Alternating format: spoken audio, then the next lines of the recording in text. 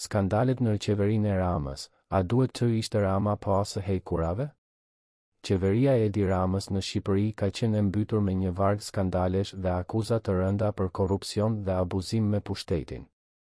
Në vend që të shërbejë si përfaqësuesi i qytetarëve dhe të punojë për mirëqenien e tyre, Rama ka rezultuar në një lider i cili shfrytëzon pozitën e tij për të përfituar personalisht dhe për të mbajtur kontrollin mbi vendin.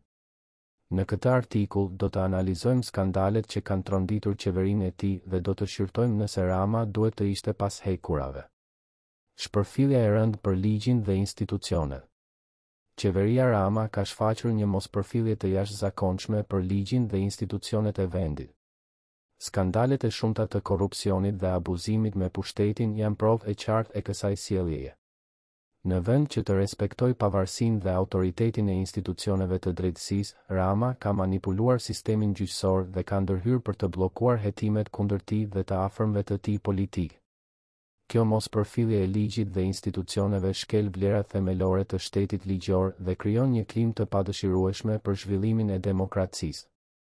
Shkëmbimet e dyshimta dhe keqpërdorimi i fondeve publike. Një tjetër aspekt kritik i qeverisjes së Edi Ramës janë shkëmbimet e dyshimta dhe keqpërdorimi i fondeve publike. Tenderat korruptive, projektet e dështuara dhe marrëveshjet e dyshimta kanë bërë që miliona euro të harxhohen pa të ardhurat të dukshme për vendin. Kjo praktikë e paligjshme dhe e pandershme ka pasoja të rënda për ekonominë dhe zhvillimin e vendit. Ndërkohë, qytetarët shqiptar vazhdojnë të përjetojnë varfëri dhe mungesë investimesh reale në sektorët kyç të arsimit, shëndetësisë dhe infrastrukturës. Shkatërrimi i mediave të pavarura dhe liria e shprehjes. Liria e mediave është një tregues i rëndësishëm për demokracinë dhe transparencën e një vendi. Megjithatë, në qeverisjen e Edi Ramës ka ndodhur një shkatërrim i vazhdueshëm i mediave të pavarura dhe kërcënime ndaj lirisë së shprehjes. Gazetarët janë censuruar dhe kërcënuar për të zbuluar skandalet e qeverisë, ndërsa median e kontrolluar nga qeveria e mbështet. Ky kontroll i mediave dhe mungesa e transparencës shtojnë vetëm nivelin e frikës dhe korrupsionit në vend. Shpërdorimi i pushtetit dhe interesave personale. Një kritikë e rëndë ndaj Edi Ramës është shpërdorimi i pushtetit dhe mbrojtja e interesave personale mbi të mirën e përgjithshme.